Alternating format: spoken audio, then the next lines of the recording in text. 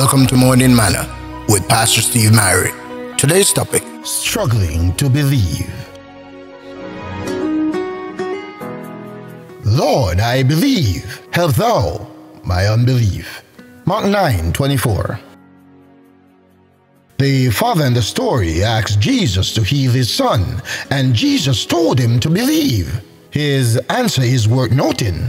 Lord, I believe. Help thou my unbelief. We've all been there, where we've reached inside ourselves and find a faith that wasn't there. If you find yourself in this position today, then there are some things that you need to do. First, get into the Word of God. Listen. So then faith cometh by hearing, and hearing by the Word of God. Romans 10:17. The Bible is faith food. And as you read it, faith will begin to grow inside you. Next, bring people with faith into your life. Multiply your faith with the faith of others and make your prayer a faith offering to God. Jesus said, if two of you shall agree on earth touching anything that they shall ask, it shall be done for them of my Father which is in heaven.